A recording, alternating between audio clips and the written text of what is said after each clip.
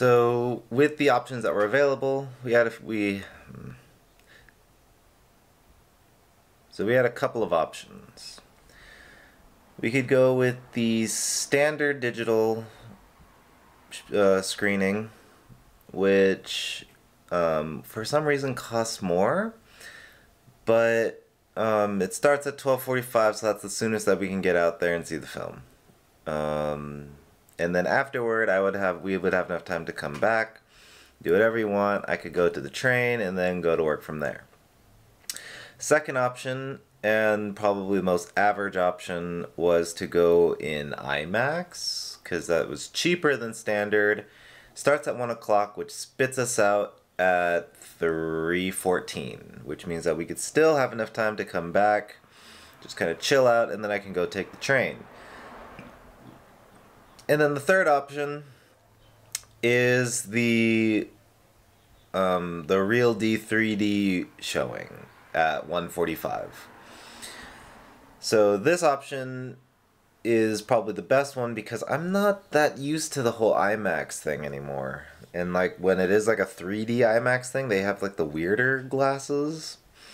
I don't think this one was 3D, the IMAX. But anyways, so this one was for some reason, the cheapest at $36. The IMAX was $38, and the standard was $39 for some reason.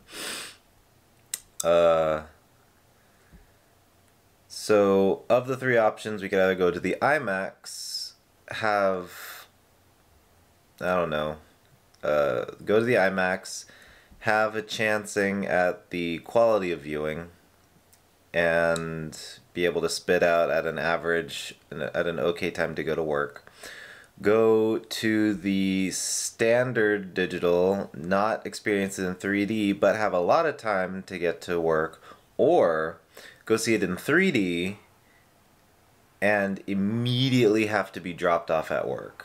Like, from the theater, I have to be driven all the way to the pier.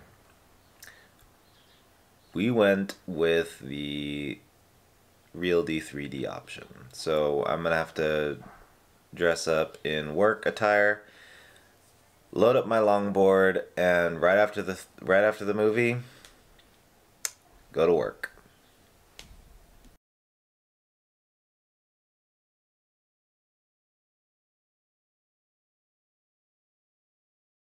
Expectations for the movie, go. Oh, I think action thriller and black empowerment.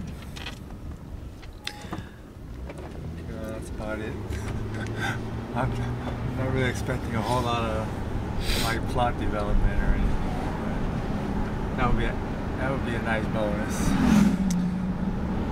Well, I've heard a lot of really good things about this movie, both story-wise and art-wise.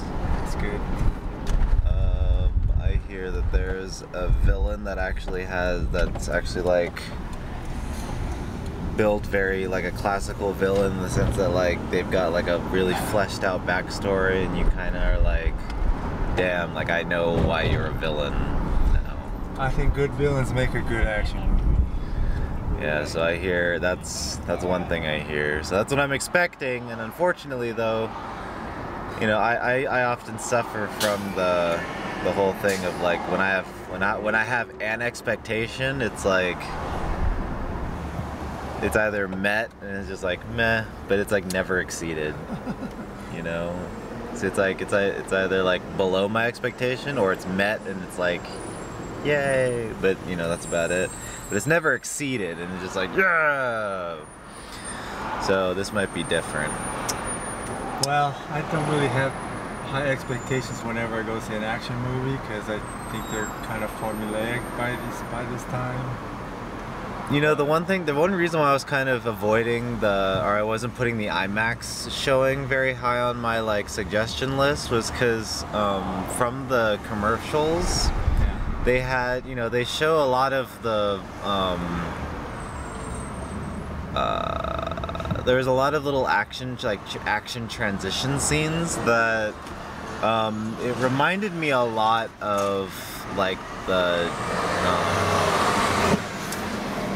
like the Transformers films, where like they're tumbling and rolling, you can't really see what's going on. Except it's because it's Marvel, they're really good at focusing on the character, but the world becomes ambiguous, So it's like you can see the character clearly in his tumbling and his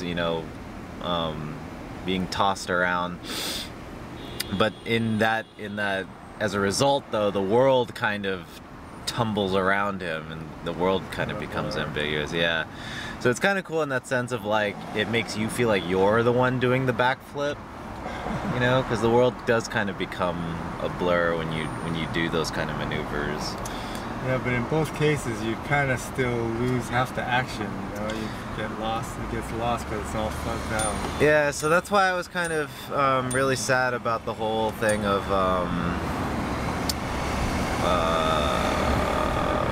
the IMAX thing, because that's a really huge screen, and so scenes like that kind of get like super disorienting, and sometimes you lose a lot of the detail and you get dizzy and it's motion sick. I don't think anyone in our family really suffers from motion sickness. Well, I don't like to be jostled around much. Alright. So, I guess the verdict is hasn't heard much of anything, but has low expectations in general. I've unfortunately heard some reviews and opinions and have mediocre expectations. Alright, let's do it. Meh. Movie's done. It was pretty good. I liked it. Pretty good. It was a lot longer than I expected though. Like we were expecting to get out of there at 3, in like the 3:50 areas. The minute that the very first credit started rolling, whipped out a phone, and it was 4:11, and we were both like, oh. So now we're booking it to the beach. Gotta go.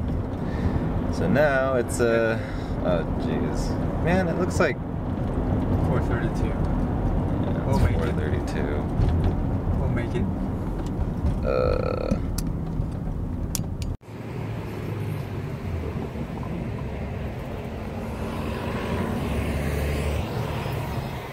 4:49.